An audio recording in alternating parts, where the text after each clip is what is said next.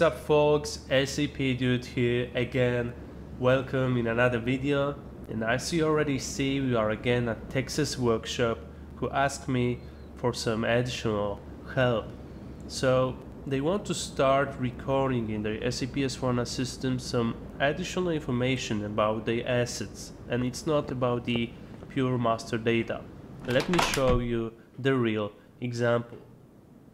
We are now in the dyno room where performance activities are undertaken for vehicles, mostly for the sport cars. I'm now standing before one of the crucial and horribly expensive assets, and to be honest, I forgot its name. Let's call it dyno device. What do I mean by expensive? I mean, this device when it's brand new costs $10,000, but regular maintenance can be just $100 for 2 months.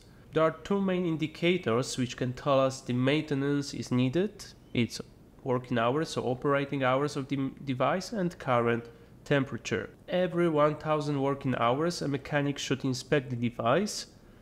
If the temperature is higher than 75 degrees, the device does not work properly, right? So this information Texas Workshop wants to keep in the system. This approach, this maintenance type is called condition-based maintenance. If you want to know more about it and other types, check out the description of this video. Alright, so this requirement can be fulfilled with standard SAP S/4HANA asset management solution. We will use so-called measuring points and measurement documents. I have a quick slide to show you just a little bit of theory. Alright, we have the dyno device. Do you know how is it reflected in the system? If you follow the channel already, you know the answer. It's an equipment.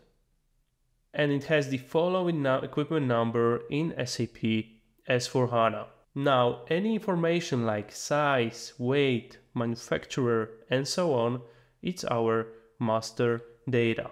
On top of that, we can have, for instance, measuring points, our indicators. In our case, it's operating hours, which we retrieve from this screen over here. So every time technician can see the screen and note down the current operating hours of this device. Or it can be temperature, to be specific, surface temperature. As I showed you here, we measure with some additional device just the temperature of the surface, right? And actually these two objects are also part of master data of an equipment. Of course, they are not obligatory. Cool, once these measuring points are set up, our people can record the readings in the system, which will be reflected as measurement documents. Every reading is a single document, like you see. For instance, 2 days ago, our technicians enter the surface temperature 40 degrees, then 10 hours ago again 40 degrees, and so on. The same happened to the operating hours. And every single reading one more time, it's a single measurement document. Before we go to SAP, one important thing. We got two types of measuring points. It can be a regular one or a counter.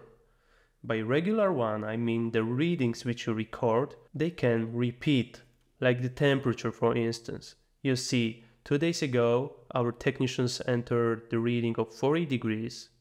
10 hours ago, the surface was still 40 degrees. So the temperature of the surface was still 40 degrees. And for instance, 10 hours ago, it was 85, but 2 seconds ago it was 5 degrees. So the readings can repeat, they can be lower, they can be higher, right? And when it comes to counter, these values will always grow. So operating hours are also a perfect example of counter. So we bought a machine, it was brand new. So on the 1st of March, it was just in 1 hour of usage, right? Then 1 week ago, on 8th of March, it was already 25 hours. So it means during a week we used it for 24 hours. And then 1st of April, it's already 100 hours. And then in October, in total, it's 950 hours. The value always grows, right? it will never be lower than it was before. Another great example is car's mileage, right? It always grows. It's time to prepare everything in the system. For this purpose, we will use, of course, SAP Fiori Launchpad. The equipment is already created, but we can check it out right now. I could use the application Find Technical Object, but I will do it another way around. I will launch the application Create Maintenance Request, because I want to show you something. We go to the field Technical Object, where we have both functional locations and equipment list. I select this icon and I type in Dyno device, in my case. The equipment has been found, and what I can do right now, I just click this link over here. So in a nice way, we have a hierarchy structure of the asset. We see that Dyno device is installed under Dyno room, which is under TineUp diagnostics functional location, which is part of course Texas Workshop. Of course, we don't want to select this, we just leave this screen.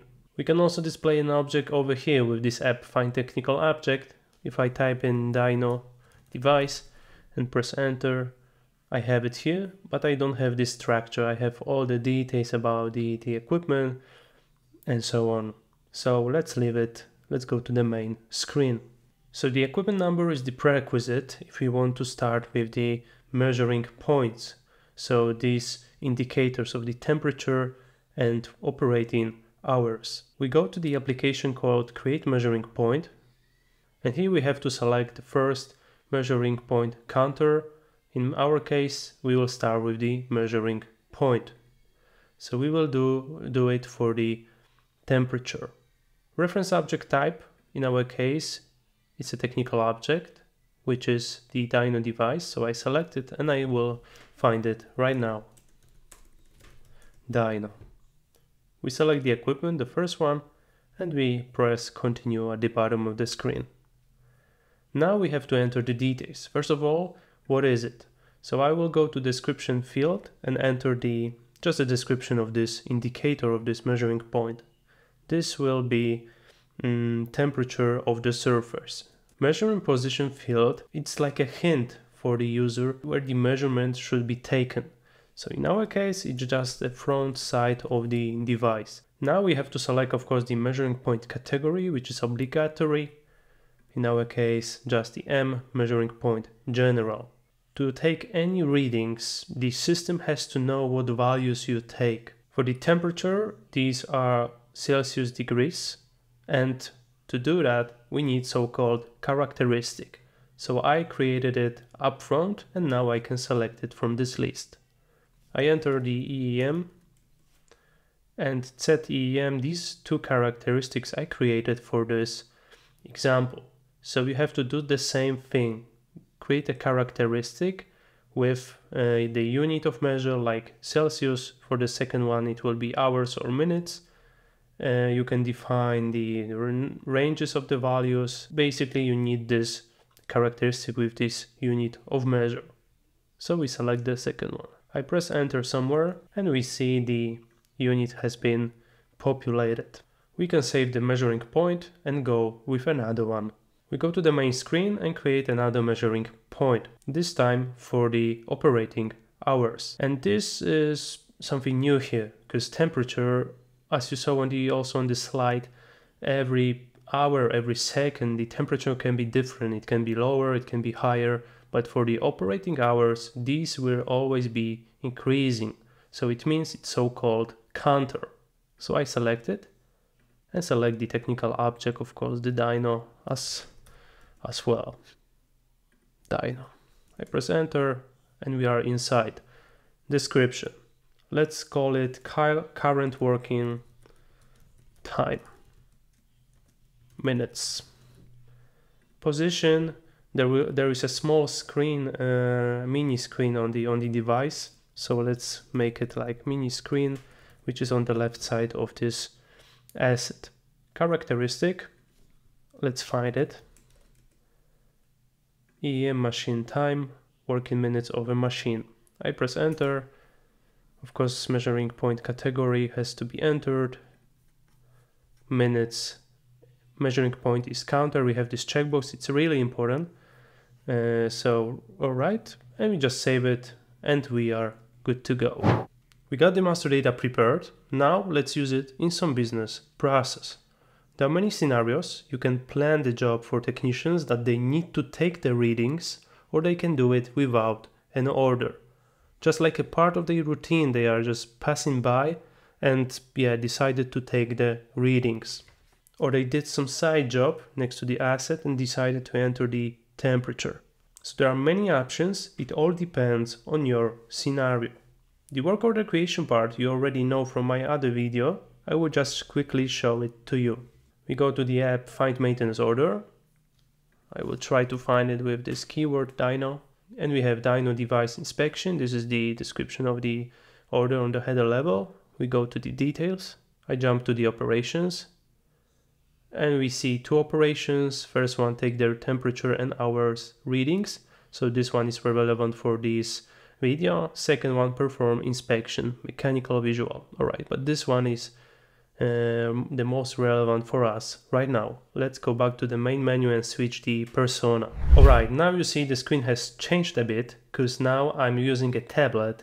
It's my iPad mini and I'm a technician who wants to perform the job and take the readings. So the temperature and the operating hours of the dyno device. For this purpose, all we need is just go to the application called Perform Maintenance Jobs. If you need to see the full process from order creation and so on, I covered it in my other video where I discussed phase-based maintenance. So I totally recommend it to you. Alright, let's go to the app. Let's go inside. And we see 3 tasks assigned to us. Because it's assigned to a Dan SAPdude, so that's directly assigned to me. As I told you, we will perform this one, take the temperature and hours readings of the dyno device, so let's select it. And here of course we have the details, like what is the amount of time, what are the components, but for this one we don't have any components. What we will do now, we will add the measurements, and for this purpose we need this button. So I click it right now, add measurements. And we see we have 2 measuring points over here from the master data, which we created in the previous step. We also have a column previous reading, but we didn't enter any measurements yet, so we will do it right now. Let's say the temperature of the surface is 45 degrees and the current working time in minutes, it's 150 minutes. We can of course change the date and the time, but we will keep it as default right now. Let's save it. The screen has been updated. We see the previous readings and of course we can add another ones, like after 1 hour or 2 hours we can update it, or we just add it right now and change the time, of course. Alright, that was actually it when it comes to technician job. So it was like 2 clicks and we are done with the work with the tablet. Let's switch now to the supervisor or maintenance planner persona. Now as a maintenance supervisor, planner, or just an office guy, I can display the measurements in the system with some other application. For this purpose, I will use this one, Change Measurement Documents. Of course, we won't change anything, but I find this one useful. It's not a Fiori app, it's like a web GUI app, let's say. I will enter the equipment number and click Execute at the bottom of the screen. And we see we have our 2 readings, so 45 degrees and 150 minutes for the second measuring point. Alright, cool. As I told you at the beginning, this reading can be part of your condition-based maintenance. Of course, you need to set up a maintenance plan beforehand. These readings can be also taken automatically via sensors, external systems, etc. Of course, you need more effort and your dev team to help you with this one. That was all for this video. I hope you liked it. Let me know in the comment section. Check out the description, spread the easy SAP knowledge further, and see you in another video.